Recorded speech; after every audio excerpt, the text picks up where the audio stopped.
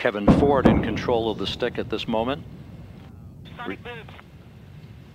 Discovery now going subsonic, the fleet-leading shuttle announcing its arrival at the landing site with a pair of sonic booms. The late afternoon sunshine gleaming off its thermal protection heat shield. 3 minutes until touchdown.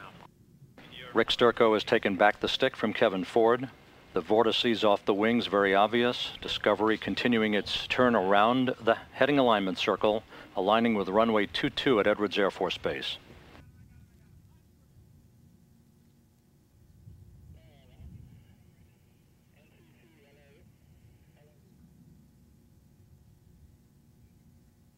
Discovery on at the 180.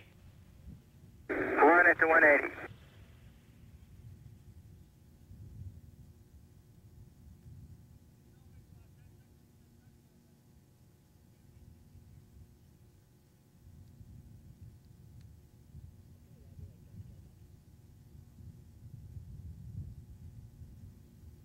The slow, gentle turn around the heading alignment circle.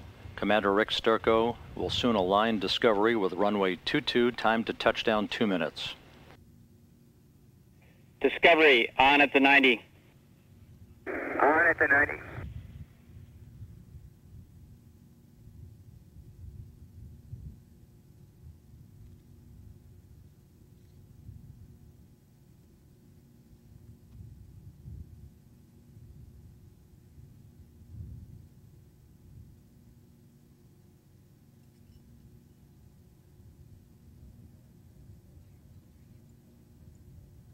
Runway inside, Houston.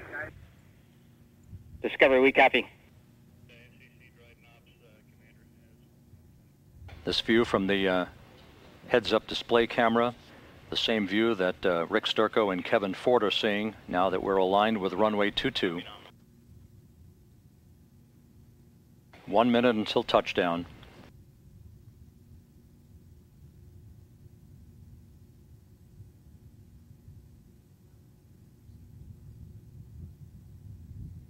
Discovery right on the center line. Moments from now, Rick Sturckow will flare up Discovery's nose. Pilot Kevin Ford will deploy the landing gear.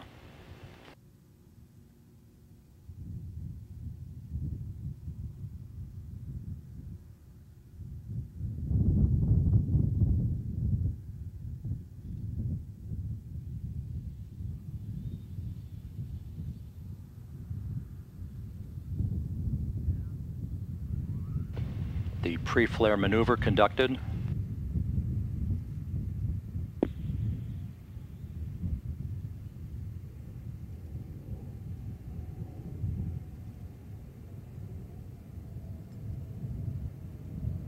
Landing gear down and locked.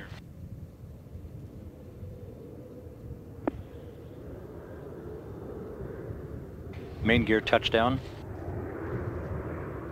Kevin Ford now deploying the drag chute. Nose gear touchdown.